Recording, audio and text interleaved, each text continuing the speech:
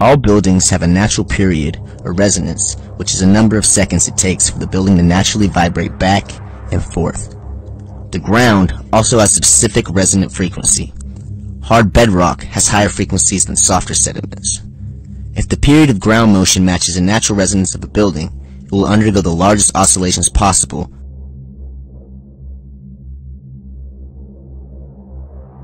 and suffer the greatest damage. Small buildings of 1 or 2 stories resonate naturally at much less than 1 second periods. As 1 second period will affect buildings of about 10 stories. For example, a 30-story building resonates at a period of 3 seconds, and a 50-story building resonates at a period of 5 seconds. During the 1985 Mexico City earthquake, the ground beneath the city resonated with a 2-second period for over a minute. Thus, medium-height buildings with similar natural periods suffered the most damage, while short, old, weak stone buildings and skyscrapers were relatively undamaged. That proved to be what is called a resonance disaster, which is how engineers describe the destruction of a building by seismic vibrations at a system's resonant frequency.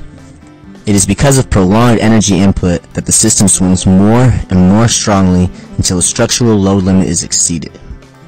A key point here is that small buildings on hard rock and large buildings on soft sediments may suffer more damage and ground motion effects from an earthquake than small buildings on soft sediments and large buildings on hard rock. Resonance is one factor that contributes to earthquake damage. Of equal or greater importance are building design and the quality of construction materials. By determining the resonant frequency of the ground beneath the building site, the building design can be modified so that a resonance disaster does not occur. The following demonstration shows how to model resonance in the classroom. The idea of the BOSS model is that different height buildings will respond to different frequencies of horizontal ground motion. A tall building will respond to very slow or low frequency oscillations of the ground. So if I move the base slowly back and forth, I can get the tall building to oscillate, where the intermediate and short buildings are not moving.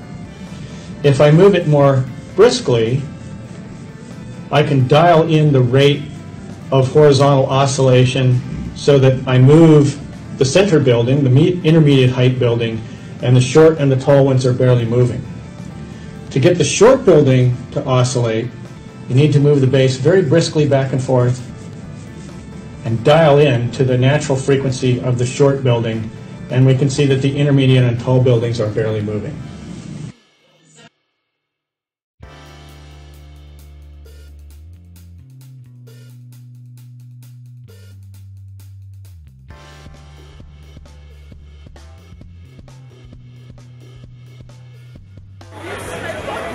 Tremor de terra na Paulista. Aparentemente tudo bem, mas vários prédios foram evacuados. Muita gente nas ruas. Não há pânico, mas está todo mundo meio assustado, procurando por notícias.